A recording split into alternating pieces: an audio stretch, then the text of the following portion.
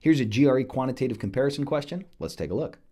In City X, the range of the daily low temperatures during June 2012 was 20 degrees Fahrenheit, and the range of the daily low temperatures during July of 2012 was 25 degrees Fahrenheit. So we want to know what's greater, quantity A, which is the range of the daily low temperatures in City X for the 2-month period from June 1st, 2012 through July 31st, or 30 degrees Fahrenheit. Okay, well, let's talk about the word range here. What does range mean? Range simply describes the distance between the highest and lowest point in a data set, right?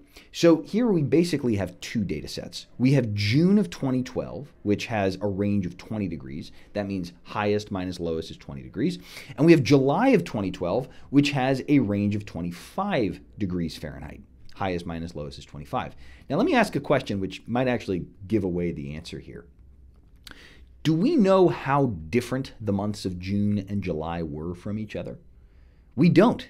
All we know is that within June, the temperatures ranged by 20 degrees. That is, the smallest to the largest was 20 degrees.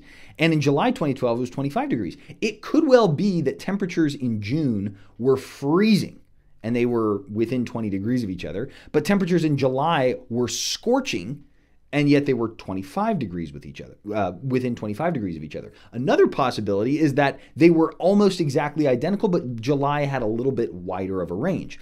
So if we're looking at quantity A here, what quantity A is saying is, what's the range for this whole period? So if we put all the temperatures from June to July together, what would the range be?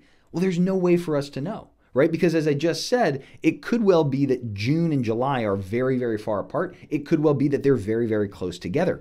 So if I want the range of this entire period, I would have to know what the numbers in that period were, and I don't have them. So I can't compare it to 30 degrees because the range could be a minimum of 25, could be a maximum of anything, right? So the correct answer here is D. For more GRE tips and tricks or to sign up for my live online course, follow the link on my profile.